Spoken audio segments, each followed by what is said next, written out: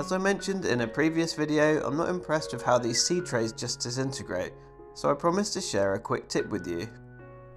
If you happen to be in the garden centre, then you can pick up these pot trays for free. Just ask a member of staff and they'll happily let you take them home.